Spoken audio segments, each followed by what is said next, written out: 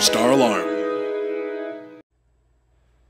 Hello everyone, this video will just show you guys how to set up notifications on your device itself. So once you've gone into your NVR and under events, under linkage action, you've selected Notify Surveillance Center.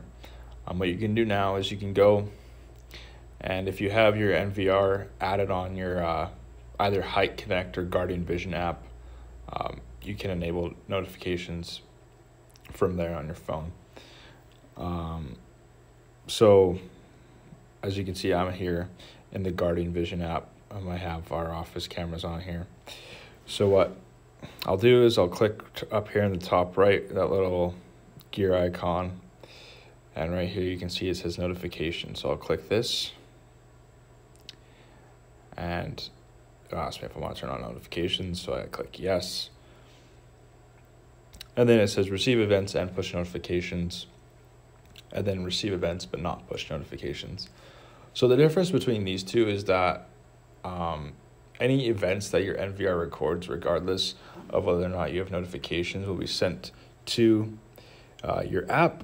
But when we have receive events and push notifications on, what this does is it makes sure that we get a notification on our phone as well. So once this is enabled, it's as simple as that. You'll now start receiving notifications on your device. As you can see, I've received a few here from earlier today. If you find for some reason that you aren't receiving notifications after you've enabled it, a way to check this is you can go on the top right on the 3 dots in this menu,